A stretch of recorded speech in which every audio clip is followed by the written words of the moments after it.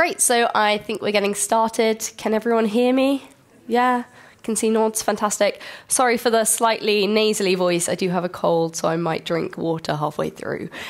But thank you for coming along to my presentation on reacting to the future of application architecture. If anyone thought this was a React.js talk, now is your time to sneak out. I'll pretend I don't see you. So my name is Grace Jansen, and I'm a developer advocate at IBM. There's a theme going on in this talk. So I'm going to be presenting today sort of, I hope, a fun and interesting analogy using bees to explain why I think reactive architecture is the future of application architecture. So to look at the future of application architecture, we first have to look at the past. So we've moved from these monolithic applications to microservices. Now, you're all at DevOps, you all know about this already, and probably a lot of you, in fact, most of you are probably already on microservices. And this was a fantastic move. We moved because in monolithic, when we first started building applications, monolithic architecture was fine. We had small applications, we weren't dealing with that many services, we weren't dealing with that much data. It all worked pretty well. And then we started growing our applications, and it all kind of went a bit wrong. Our applications became humongous, and trying to debug errors, trying to introduce new features, trying to update versions became pretty much impossible. So we moved to microservices, and this helped to solve a lot of those problems. But we're still facing problems. Modern users in this modern society are still expecting more. I can still go to a concert ticket website and suddenly get kicked off the queue and not get tickets because their website crashed. I can still go to a shopping cart and lose an item because someone else bought it, even though it should have been reserved for me. And I can still go to a website on Black Friday or Christmas Eve and find that I can't access it because the load on the system's too much, that their application's failed. Nowadays, modern users expect a lot more. We expect, as a society, to be able to access any of these applications and have the same user experience, regardless of the day of the week or the time of the month or when I'm using it or what I'm trying to do. So how do we solve these new expectations? How do we meet these new demands?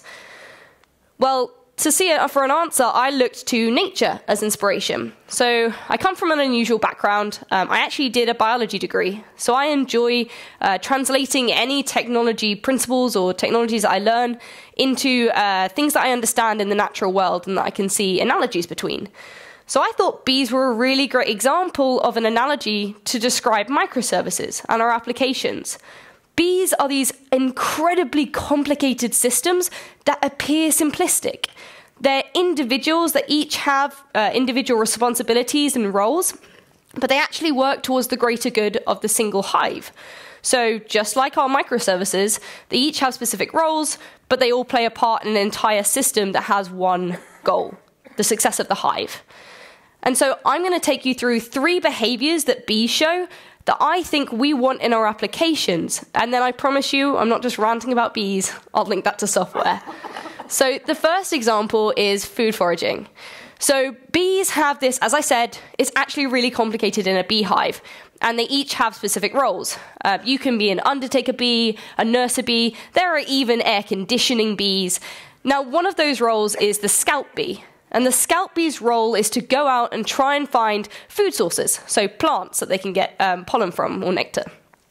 And what they do is when the scout bee finds a successful food source, so a successful flower, they dash back to the hive and they make their way to these dedicated dance floors. And they basically just wiggle their butts around to communicate with the other listener bees where that flower is. Now, they have a really complicated dance structure, which means they can communicate loads of different facts about this food source. They can communicate where it is, how far it is, they can even communicate the wind speed it's going to take to get there, so the amount of energy those bees will expend getting to that food source. And when they get to this dance floor, the really important part is these listener bees around the dance floor are already there waiting for this scout to get back with that information.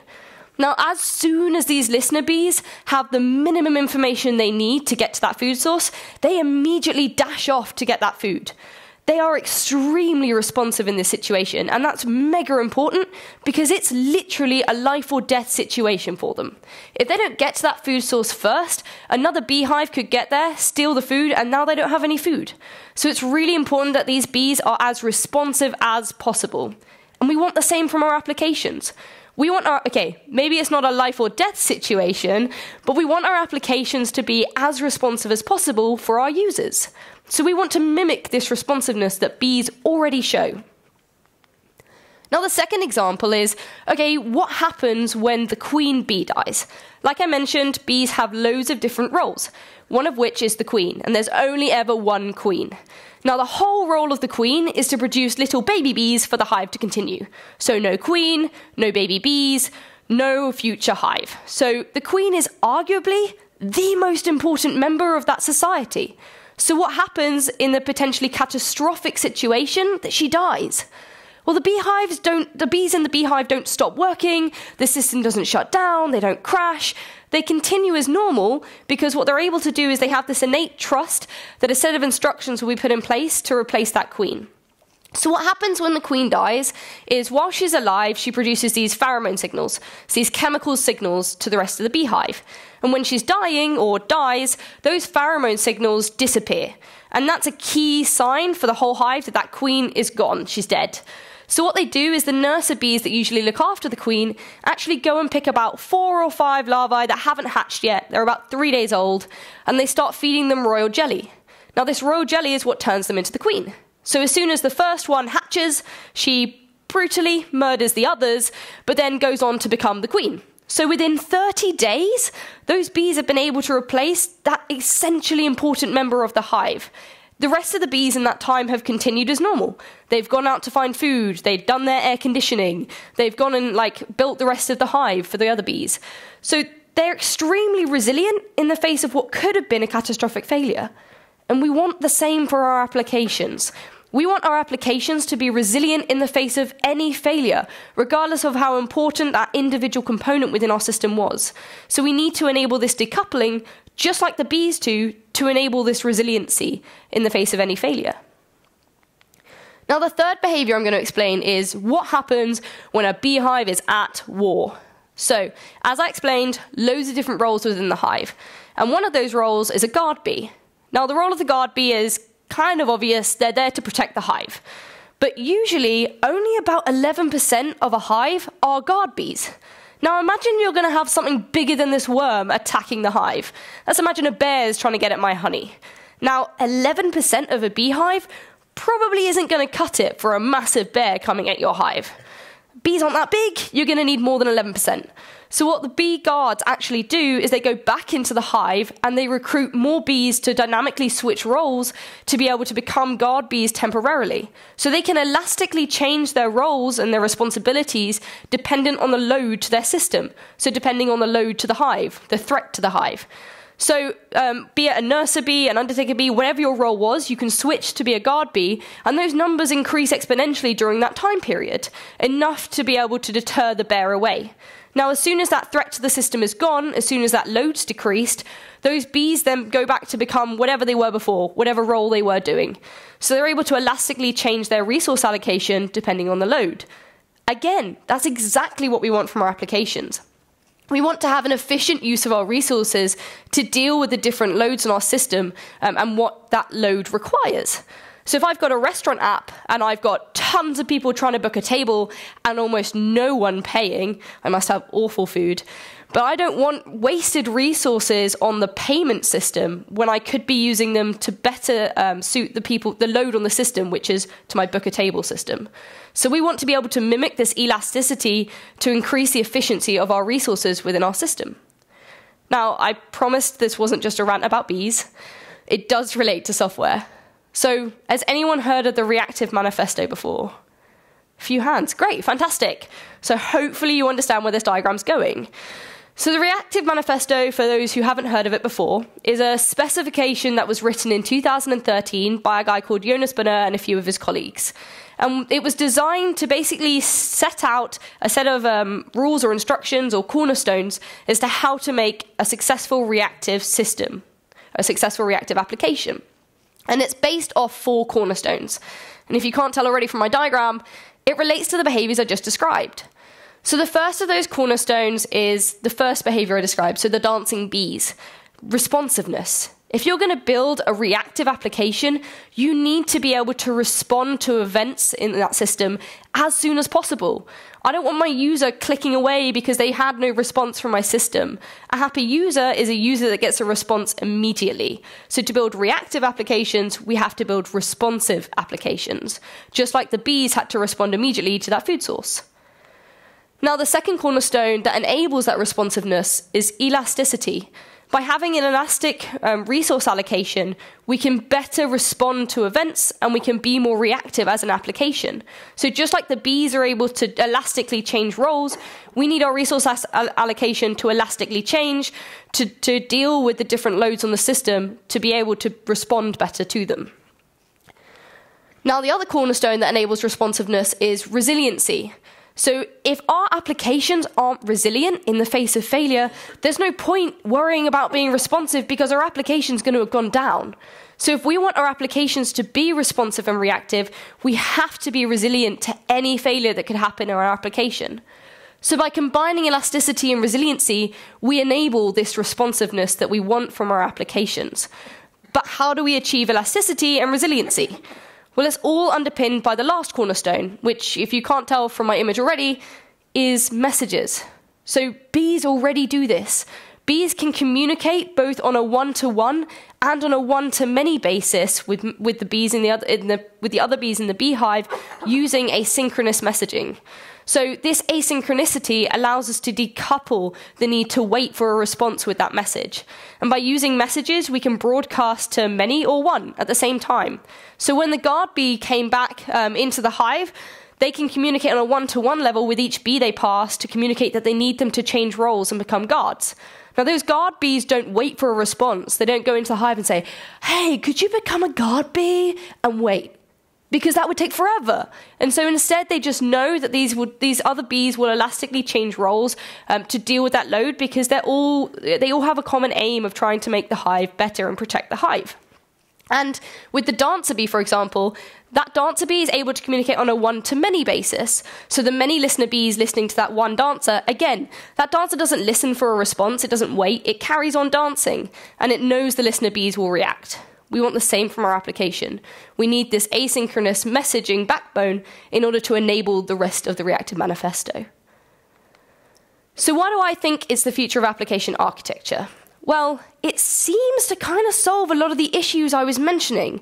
The fact that users still have systems that go down, the fact that I can have things lost in a shopping cart, or the fact that I get kicked out of queue, the fact that I can't access applications when there's a high load on the system. Reactive architecture seems to be trying to solve those issues. So that's why I think it's at least a potential solution to the problems we're trying to solve. So what do I mean by reactive architecture? Was anyone heard of reactive programming? Great, a few more hands. Yeah, so you've kind of proven my point for me. A lot more people have heard of reactive programming than they have reactive architecture, reactive manifesto, reactive systems. There's a difference. So the pitfall that many people fall into is they think that by implementing reactive programming, you create a reactive system. And although reactive programming is a fantastic tool, it's not in isolation. It doesn't in isolation create a reactive system. So I'm going to explain it with the bees, hopefully. So if you imagine bees playing football, you've got two different teams. Anyone support football here?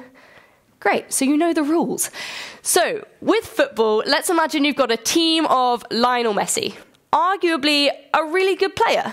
Now, let's imagine we've duplicated him and you've got an entire team full of Lionel Messi. Now, he might be the best scorer, he might be the best tackler, he might be the best at dribbling up the field. But as a team, they've never played together. They have no idea how the other members of that team, the other Lionel Messis, are going to respond when they do a particular action on the ball. If I boot it up the field, I have no idea what the rest of that team are going to do because I've never played with them before. So although individually they're extremely reactive and able to react to the events on the field, as a team they have no innate trust in the way that the others are going to respond to that and react. They have no reactivity between the different players on their team. So that's what reactive programming is. So reactive programming is a really useful tool for internal logic within a microservice. It enables that microservice to be reactive, but it doesn't enable reactivity between the different components, between the different microservices in our system. To do that, we have to think on the system level, not just the microservices or component level. So let's imagine the other team. Let's imagine we've got a team full of, let's say, middle-of-the-range players, but they've been playing together for over 30 years. So they know exactly how the other members of their team are going to respond. They've got set plays, they practice every weekend together, they play in the local league. They know exactly what the others are going to do when they boot up the field. So imagine you combined the two. Imagine you had a team of Lionel Messis who had played together for over 30 years. You'd have an awesome team. You might even win. But importantly, you've got reactivity in the individuals, but you've also got reactivity between the components. Each individual is an excellent player, and as a team, they know exactly how the others are going to respond. That's what we want to achieve. We want to use reactive programming as a tool to enable reactive systems, but we have to be thinking on this system level to be able to achieve complete reactivity and non-blocking. So, how do we enable these reactive behaviors? I couldn't avoid one pun. So I'm going to take you through some methodologies and common frameworks that we often use when we're building reactive applications. Now, you've probably seen some of these before. They're not just exclusive to reactive, but they are useful when we're trying to implement the reactive manifesto. Now, this isn't an exhaustive list, because if it was, you'd never go home. And I know we all eventually want to go home. So I've just picked some of the commonly used ones, and I'm going to use bees as an analogy to hopefully explain them all. So the first one I was going to go through is domain-driven design. Now, a lot of you will have heard of this already. I'm going to explain it with the bees. So when we say domain-driven design, a domain is essentially a sphere of knowledge. That's what it means. So domain-driven design is just driving the design of your application based on those different spheres, those different business areas. And it's a really useful tool for breaking down a monolith, for example, if you're still a monolith and you want to go down to microservice. So you can actually split them based on bounded contexts. So if we take the example of bees, in this example, I've split them down into 3 different areas, 3 domains. So you've got the queen bees, the drones, and the worker bees. Queen bee, the one who produces the baby. Drone bees are the ones they're the males in the hive. They literally mate and then die, unfortunately. And then you've got the workers, they're the females. So that's when it gets interesting. So the queen bees can't do what the drones do can't do what the workers do, and the workers can't do what the other two do, and vice versa. They're completely separate domains. They can't switch to be the other. Now, the worker bee is where it gets interesting, because the generic worker bee is the one who turns into all of those specific roles that I mentioned. So a worker bee can turn into a nurse bee, or a guard bee, or an undertaker bee, or a caretaker bee. There are tons of different roles. But that generic worker bee is our aggregate root for that domain. And that means that she's the one that can turn into anything else, basically. And within that domain, the reason they can switch between the different roles is because they have an innate understanding and this ubiquitous language that enables them to know exactly what the others are doing and communicate the fact that they need to switch roles. So by having this ubiquitous language, we're able to communicate within the domain, which is fantastic. But what happens when we're trying to communicate across domains, so across microservices? Well, that's when we need the asynchronous communication. If we don't have asynchronous communication, you are going to get blocking at some point. By having asynchronous communication, it allows us to completely decouple the components of our application. So let's imagine for a minute that bees aren't asynchronous, which we've already discussed they are. But let's imagine they're not for a second. And let's imagine instead of being able to go into the hive as they wish, they now have to go in on a one-by-one basis. So they have to wait for the bee in front of them to be able to go and empty their pot of honey. Now, you're going to have a queue of bees lined up outside the hive. You're going to get blocking. And what that means is you're wasting resources. Those bees could be out doing something far more useful than waiting in line to enter the hive. Now, asynchronous communication is especially important now more than ever. Because when we first started building applications, we were in this data at rest scenario. It was okay to do batch processing overnight. It was okay to wait overnight to see the results of that batch processing. Nowadays, we're in a data in motion scenario. We need to be responding to data as it comes into our application. And that's not possible with batch overnight processing. So how do we achieve this? How do we achieve this asynchronicity and we achieve this data in motion? Well, a commonly used tool is event sourcing, which is often used with CQRS. So event sourcing is just storing a log of events in a system.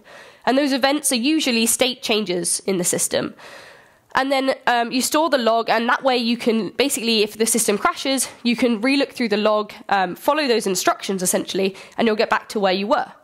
Now, it's often used with CQRS. So CQRS stands for Command Query Responsibility Segregation. In layman terms, it basically just means you split out your read and your write databases. Now, we already have this in the way that we work, just like bees do. So you can imagine that each of us has a brain, and that's our own version, that's our own read database for our state of the world. So each of the listener bees here, you can imagine, is the read database. And you can imagine the dancer bee is actually writing to each of the read databases, each of the brains of the listener bee. Now, what that enables by splitting out that read and write is high availability, which is fantastic because that's how we work nowadays. So by having high availability, what it means is if the bees get knocked off course for any reason, like a gust of wind comes along, they don't have to go all the way back to the hive to find out where that flower was. Instead, they can revisit their brains, revisit the read database they have there of the state of the world, find out where that flower was, and retrack their course, and they can continue on to that flower. So it means that they have this high availability. Now, unfortunately, because they favoured high availability, it means they have to compromise on something else. So has anyone heard of the CAP theorem before? Yeah, most hands, great. So if you haven't heard of the CAP theorem, I'd recommend looking it up. It basically characterizes that an application can only ever prioritize 2 of 3 behaviors. So because we prioritized high availability in this case, it means we have to compromise on our consistency. But that's okay. Most applications prioritize availability over consistency, and that makes sense because we live in an eventually consistent world. So if I update each of your read databases, each of your brains, and actually tell you that I don't draw a single one of these diagrams, and instead it's my mum that draws them, well, I've updated your state of the world, right? But everyone outside has no idea. I could be claiming credit for the drawings in this presentation until you correct them and make them eventually consistent with the fact that, no, it's my mum who draws them. So we live in an eventually consistent world, so it makes sense that our applications are also eventually consistent. And bees work in exactly the same way. So let's assume that we've got a bee who's gone to the flower and found out there's no more food left. Bees shouldn't go to that flower anymore. So when that bee returns to the hive to communicate that with the rest of the hive, they actually headbutt the dancing bee off the dance floor. So it's an extremely clear signal there's no food left. So what that does is it updates the read database of all of the listener bees still gathered around that hive. Now that's great, they're now consistent. But what about the bees who have already gone off to that flower in a mid-journey? They're not consistent with the state of the system, the state of their world, because they think that there's still food at that flower. That's okay. It's only a couple of bees, and they're going to become eventually consistent. Once they reach that flower and find out, there's no more food left, they'll update their version of the world and return to the hive to be useful again. So bees, as well as our applications, are eventually consistent, and that's what reactivity enables, this high availability with this eventual consistency. Now, a tool we use to help with that high availability is sharding. So there are different kinds of sharding. There is ACA sharding, which is part of the ACA framework, which I'll explain later. I'm not covering that, I'm covering database sharding. So sharding essentially means breaking down something into a smaller part. So when we say sharding in this form, we mean breaking down a database into smaller parts of that database. And what that enables is it enables greater parallelism without collisions. So with bees already shard their version of a database. So if you all imagine a hive, you can imagine the honeycomb structure that they build. But let's imagine for a minute they don't have a honeycomb structure. Let's imagine instead they just have a big vat of honey that they're only allowed to pour into on a one-by-one basis again. They have to wait for the bee in front of them. Again, you're going to have blocking, you're going to have a queue of bees forming trying to dump their honey. So instead, what the bees have done is created this honeycomb structure, which enables multiple bees to go into the hive and dump their honey into different cells in parallel. So what that enables is greater availability of that data. And that's what we want from our applications, and that's why we often use sharding to enable that high availability. Now, another tool we often use in reactive applications is back pressure. So back pressure is a form of feedback or flow control, and it's basically when the subscribers to events or to data can't keep up with the publishers. So in the case of bees, you can imagine you've got tons of scout bees coming back with their honey and not enough cells to fill that up. So instead, wouldn't it be great if the bees that build the cells could communicate with the bees that were bringing back the honey and say, yo, slow down, we can't keep up, or would you mind coming over and helping us build some more cells, because otherwise we're just going to get a huge queue of you guys forming. By providing this feedback, you can prevent the blocking or the bottleneck this is causing. So it's a great form of feedback control to prevent this blocking and the potential crashing of a system due to it. Now, what I like to think of as kind of the opposite is bulkheading. So bulkheading is, instead of the subscribers to events or data controlling the flow of it, it's instead the publishers. So in this sense, it's the publishers determining the rate of flow of that data or the events. So again, bees already put this into practice. So with the scout bee, it already puts into practice the rate of bees that should go to that flower. So by communicating how many bees should go and how rich the food source is, they're able to prevent unnecessary amounts of bees going to those flowers. And that's mainly to protect the limited resources they have. So in a beehive, there's two limited resources. The first of those is the bees themselves, and the second of those is the flower. So by only sending a certain number of bees, you're not wasting bees going to a flower where they won't be able to collect food, and you're also protecting the flower by not depleting it of everything it has so it can bounce back and produce more food for them later. So they're able to use this flow control to protect their limited resource, and that's exactly what we want from our applications. We need to be protecting limited resources by using this form of flow control. Now, another tool we use to protect limited resources or resources under stress is circuit breaking. Now, bear with this analogy, because bees are intelligent beings and microservices currently aren't. So bees can self-diagnose this, but in software, it's mostly due to parental actors or parental microservices. So in the case of a bee, when it gets sick and it's underperforming, it's able to, just like you or I, self-diagnose it's ill. And so what it does is it actually removes itself from the hive for two reasons. The first of those is it doesn't want to spread the illness to the other bees in the hive. And the second of those is it gives the bee a break, and it essentially enables it to have an opportunity to get better. So once it removes itself from the hive, hopefully, after a certain period of time, that bee will get better and it will be able to rejoin the hive. Once it rejoins, it will be able to reperform the role it was performing before. We want exactly the same from our applications. So if I have a microservice that's under extreme load or pressure and isn't coping, it's ill, then I want my parental microservices to be analyzing the error messages coming out of that log, realize that, and enable circuit breaking to give that microservice or that component a rest, to give it the chance to get better and get through its backlog. So circuit breakers enable us to protect these limited resources until they're able to get better, get back to where they should be performing, the levels they should be performing at, and rejoin the system to perform the role they should be. So these are just some of the tools you can use. As I said, not a complete and utter list, and they're not specific to reactive applications, but they do help us to implement them. Now, if you wanted to go and build your own application and make it reactive, you could implement all of these individually if you really wanted to. But there is an easier way. So there are tons of open source frameworks you can use to enable reactivity within your application. These are just some of them. So they're built on different systems, which I'll explain in a minute. So you've got Akka, Play, and Lagom. These are three frameworks built by a company called Lightbend, and they work off the actor-based system. Whereas Vertex, for example, works off something called the vertical system, so slightly different.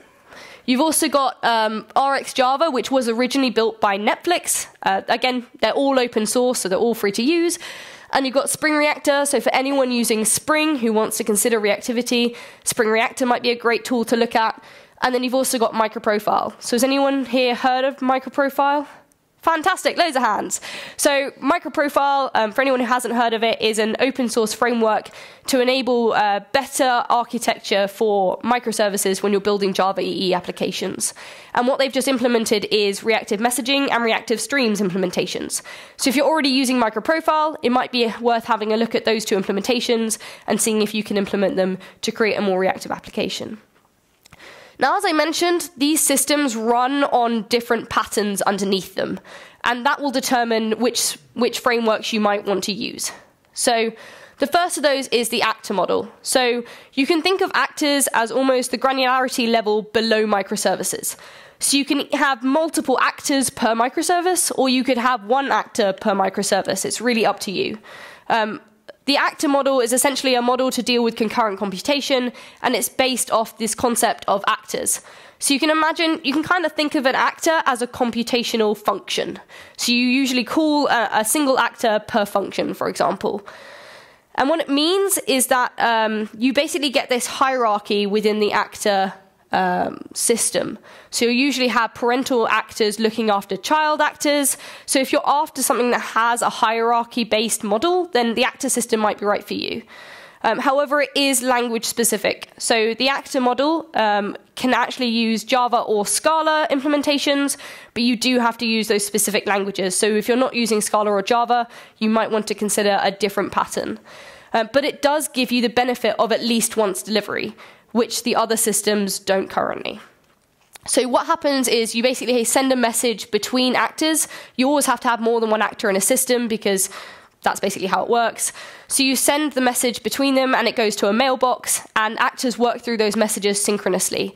So it basically stores up in their mailbox and they work through it one by one.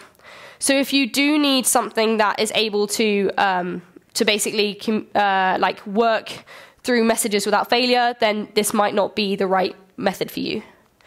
Then you've got verticals. So verticals is what Vertex works off. That's an open source framework designed by Red Hat. And verticals work by using, Vertex works by using verticals as their unit of execution. And what it does is it's basically an event loop. So unlike the actor system, the vertical system is a flat hierarchy in general, but it is language agnostic. So you're able to use it with things like Ruby as well as with Scala and Java. But it doesn't enable at least once delivery. It has at most once delivery. So it is slightly different. Now, each of these you could look up if you wanted to in more detail to find out the main differences and why you might want to use one over the other.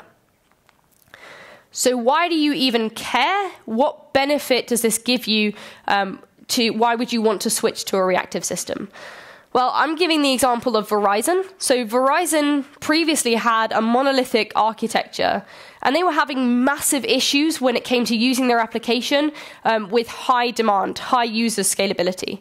So what happened was on Black Friday or on the release of the new iPhone or the release of the new Huawei, they were really struggling to enable the website for their users.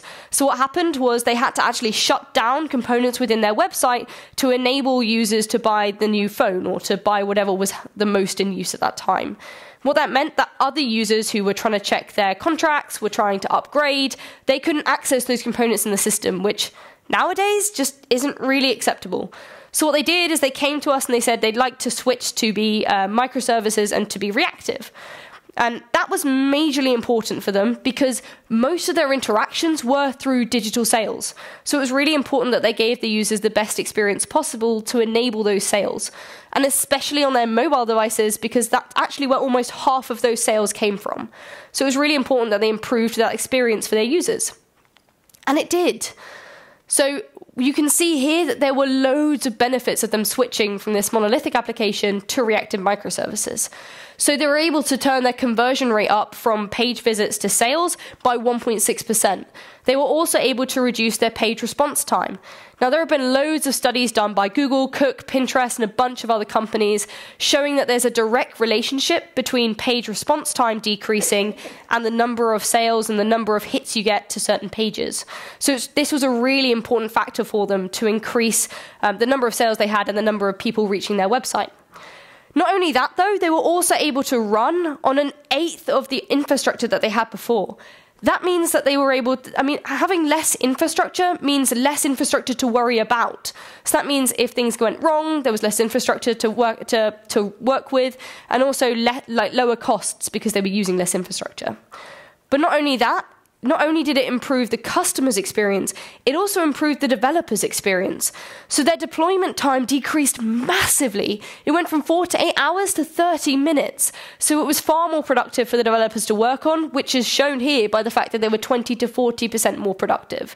So it wasn't just beneficial for the customers, it was also beneficial for the developers working on the product. And their order completion time also improved, which led to more sales. So it's kind of a win-win-win situation. Sales were happy, customers were happy, developers were happy. So it was a pretty good situation where we managed to improve almost every aspect of the business. But you're not Verizon, so why would you care? Well, if your application cares about being resilient in the face of failure, if your application cares about being elastic with the use of your resources to enable lower costs and to enable reactivity and responsiveness, and you care about giving your users the best end experience, well, maybe Reactive is the right thing that you should be considering. If you are going to start considering it, there are tons of resources out there that can help you change from either monolithic or microservice to be reactive. Now, I've been pretty biased with this slide. I do work for IBM, but there are tons of other resources out there if you don't want to use our blog specifically. There's a really great course on Coursera done by Lightbend that you can participate in. There are a load of ebooks on O'Reilly that you can access for free. But there is a particularly useful blog that I would mention that we at IBM have produced. And it's basically a blog series that takes you from a monolithic sample application and takes you through multiple different blogs to break it down into microservices and then to gradually turn that into a reactive application. So it's a real step-by-step guide throughout the entire end-to-end journey that you would be taking. So if you do want an example of that, the code is all on GitHub, it's all open source, and the blogs are on IBM Developer. So that's a really useful one if you want to go end-to-end. So here are some of the links that I mentioned. This is probably the most important slide in my deck, so if you want to take a picture, all the slides will be up later. So the first link is to the Reactive manifesto. So if I didn't explain that clearly enough or you wanted more details on it, you can visit their website, and they have a really great glossary of terms on there if there's anything you didn't understand in my talk. The second one down is that really great blog series I mentioned that takes you through end to end. Then you have a couple of resources there in case I didn't persuade you enough as to why to go reactive. And if you only have 12 minutes of your time, please visit that fourth link, and that will hopefully persuade you more than I did that reactive is the way forward. I've also linked to a couple of frameworks that I mentioned, so Lagom and Akka, and also the last link there is to the CAP theorem, if you wanted to go and have a read about availability and consistency. If you're interested in any of the above, I'm also releasing a book. This is a free ebook. It will be released in December. If you want to be notified of when it gets released, just come and speak to me at the end and I can give you the link to that. And yeah, free resource, and it basically explains why you'd go reactive, which pattern to choose, which is the right for you, and how to implement that. It's only 25 pages, so it won't take too long. So if you did want any of those resources, please do see me afterwards. But hopefully I've persuaded you that if bees can do it, then we can do it. And that reactive might just be the future of your application architecture. Thanks very much.